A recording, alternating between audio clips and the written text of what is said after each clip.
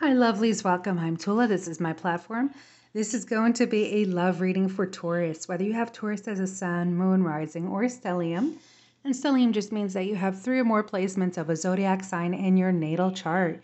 So if you are a cross watcher and you are crazy about a Taurus, or if you're new to my platform, welcome. I'm an intuitive reader that loves incorporating my gift of sight, sound, and feeling into the readings. And over the years, I've incorporated decks into my readings, whether they are tarot and or oracle. Now they do one of two things. They either confirm something I already saw, or they give insight into something I was not able to pick up or the tarot could not reveal. So I'm going to pull these aside, and I'm going to start with these beautiful messages of love oracle cards. And I want you to relax, Taurians, as I sit here and I shuffle and I pull the strongest energy regarding your love life. Be sure to relax your shoulders. Pause the video if you need to and get yourself a cup of coffee, a cup of hot tea, cold glass of lemonade, or even a glass of wine, depending on the time you are watching this. So I'm pulling in on the strongest energy for Taurus. Taurus, what is it that the collective Taurians need to know for their love life? Strongest energy for the Taurians. Beautiful earth sensual signs. Passion. So you are being called upon, really challenged. Try something you haven't done before. Are you stuck in a routine? Are you stuck in a rut? Step out of your comfort zone. Do something you love. What have you been avoiding? Are you looking to make a change? Cut your hair if you want to. Okay, there's also a message for you to go slow. So have you been kind of running yourself to the ground, working too much, not taking a break for yourself, not taking care of yourself because you're too busy taking care of everyone else? Well, now's the time to. Okay, so for some of you, the message, I almost want to say the spirit of forgiveness, but the message of forgiveness has come through here. Now it's saying you either need to forgive yourself, okay, or by forgiving someone from the past will help you move forward. So that could be a very big blockage in your forward movement. And some of you may not realize it, but you're in a routine of avoidance and constantly filling your time with things that just occupy and take up your space and your time. And Spirit is reminding you to go slow. And for a lot of you, it has to do with a connection of forgiving somebody or yourself. Okay? And that's not always easy, but it is doable. And it is very therapeutic in releasing a lot of weight, metaphorically speaking, from your shoulders. Okay? Ooh, I felt that heaviness as I was feeling that energy. And that's a lot. That's a lot for you, Taurians. Now, a lot of you are going through some kind of an awakening with somebody. And I will tell you, a lot of these awakenings are not hunky-dory. They are just not. They are not Disney style themes. Some of these awakenings are rough and they will put you through hell and you end up looking like a little hot mess afterwards.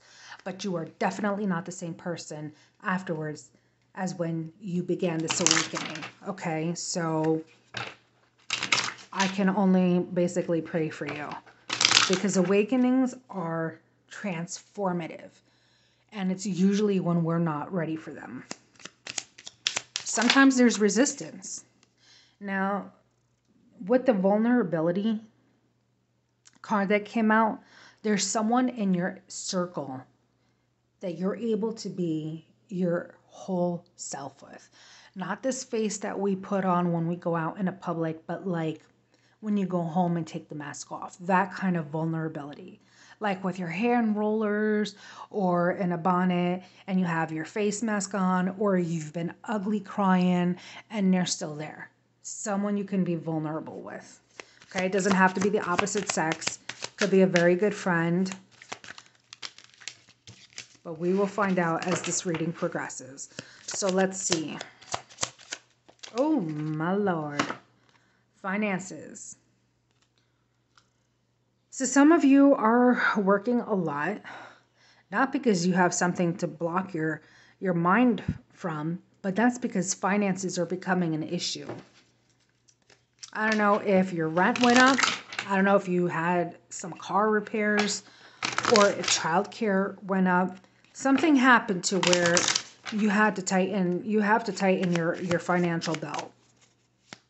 And if you're dating someone, this has become a complication in the connection. So there's something you already know what to do. And I feel like you looking at these tarot readings, you just want it as a confirmation, but you already know the answer. And you would know precisely what that is. So I want to pull one more, and then I'm going to go on the romance angel cards because I'm not really picking up a love issue right now. Well, I'll tell you, okay, these came out together. So basically, there was a rejection. And I feel it's with this person that is like, never got over you.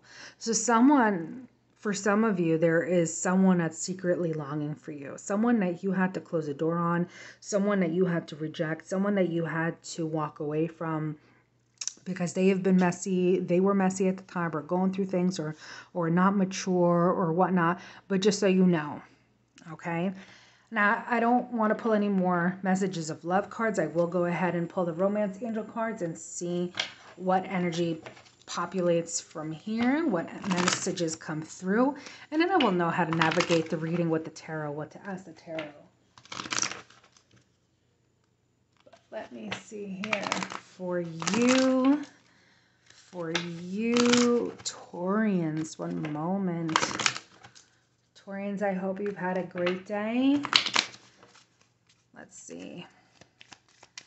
Taurus's love life. What message? You deserve love. It's very interesting. Another card came up with that too. I think the Cancerians did.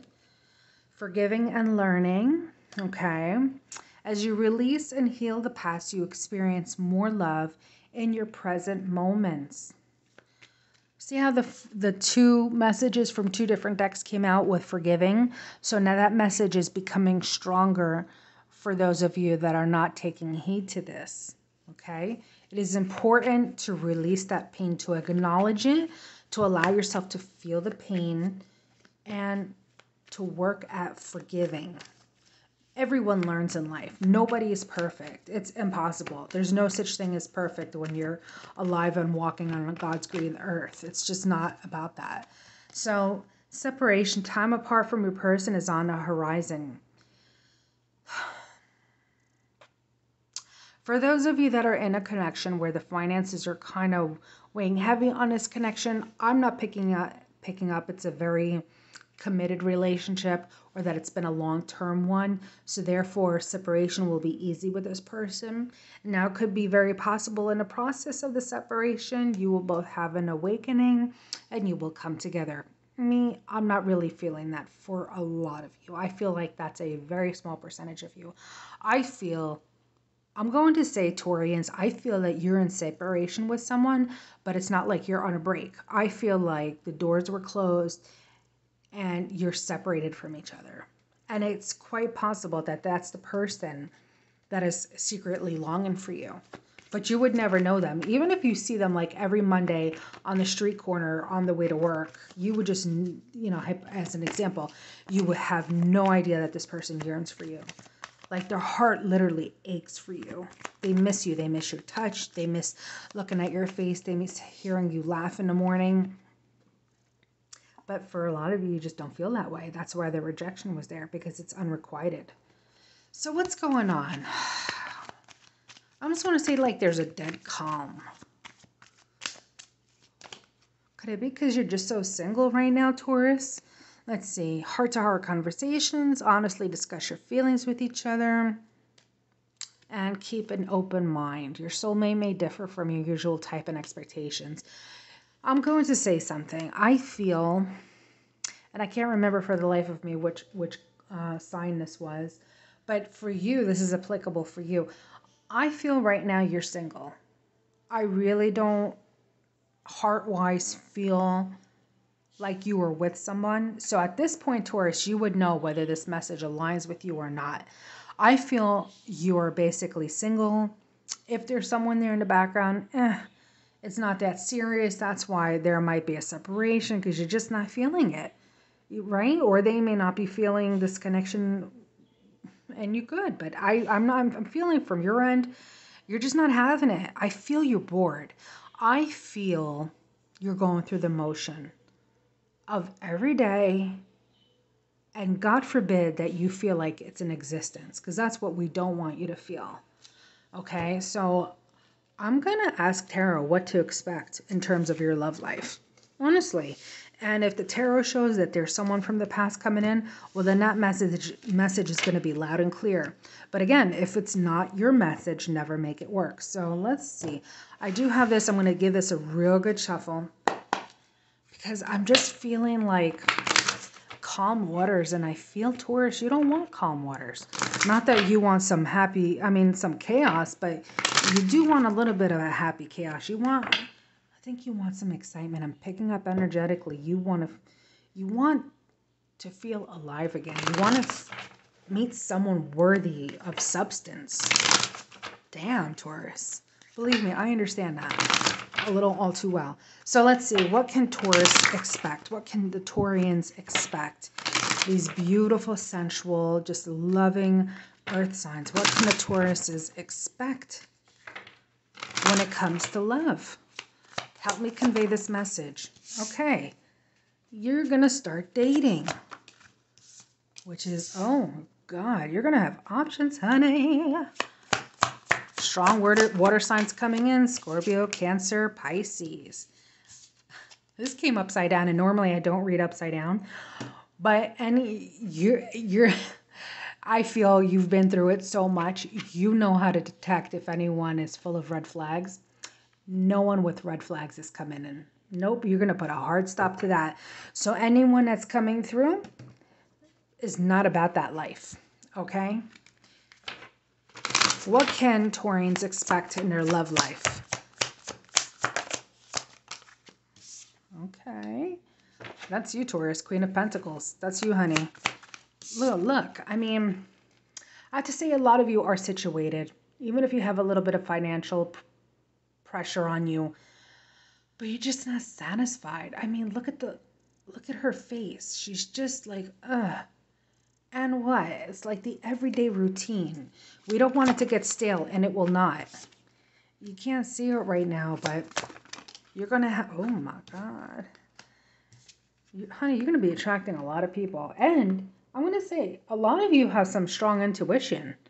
I don't know if you've been practicing some kind of, taking some metaphysical classes, if you're learning astrology, if you're learning the tarot, if you're tuning into your, I almost want to say it like this, chakras, but they're chakras, and you're basically, you're stepping out of your little comfort zone. Okay, let's see. Love life, specific love life, love life. You could attract someone who's into the occult, doesn't have to be. Oh, look at that. Huh. Now, as a reader, do you know how I see this? This is your soulmate. Yep. Queen and King of Pentacles. King and Queen of Pentacles. But you're not in each other's lives right now. So you may go through a dating period before you meet this person. That's for damn sure. Some of you may meet them through their sister, however that comes into play. Okay.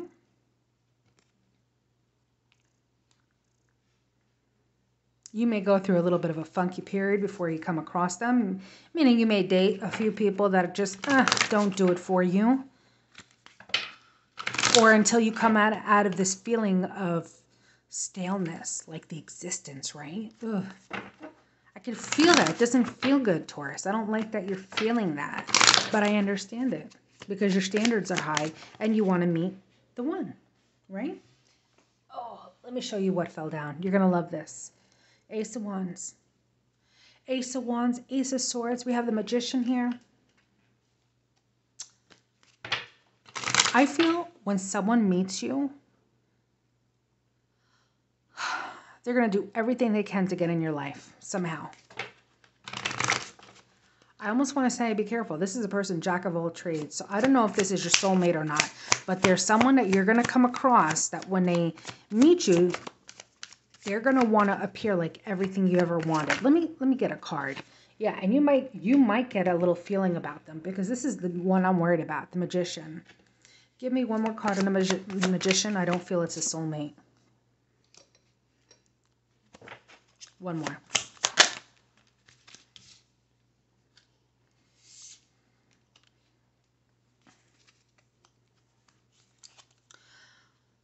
Okay, I guess it was just for this. So for some of you, you may meet someone that they will look you up. They will try to be everything that you're interested in. Let's say you're into the metaphysical, right?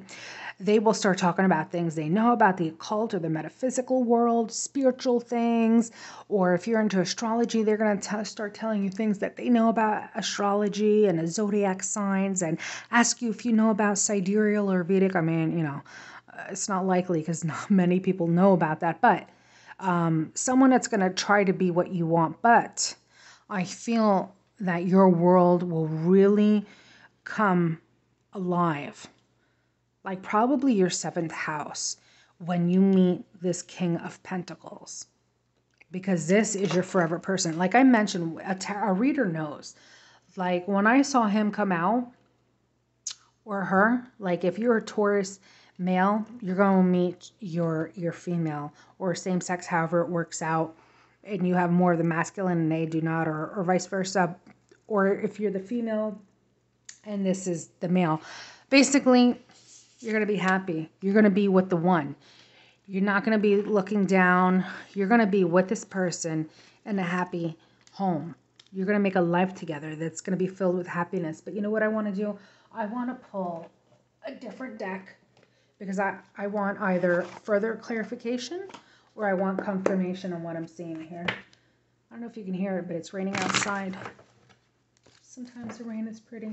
Actually, I love rain. I love thunderstorms and thunder and heavy rain, but not a lot. Not all the time. Okay, I love it when I'm nice and cozy in my home. I'm blessed for that. Okay, so let's see. For the Taurians and this new person, their new person. Like I said, you will be dating a few people before you meet this person. Yeah, you will have choices. You will definitely have choices. Taurians in their love life. This is you. This is also you, the Queen of Wands. A little bit of a financial strain, but let's focus in on his future love. Future love, future love, future love. Okay, there we go.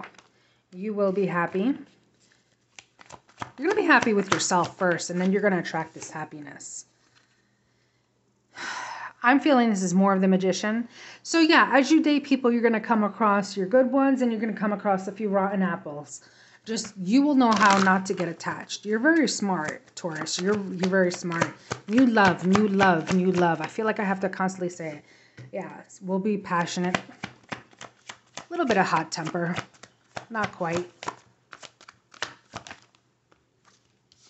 Maybe a secret admirer for a while.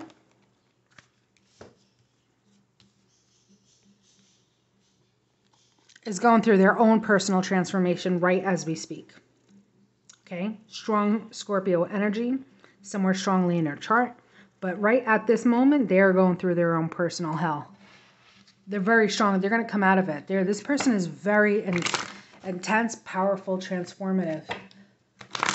Could be a little bit older than you too. Definitely into the occult somehow. Or into the spiritual world. Or into mantras, tantras. Like tantric world, or they would just know things of the underworld, the spiritual world, have had experiences of the supernatural. Okay, they will have that side to them.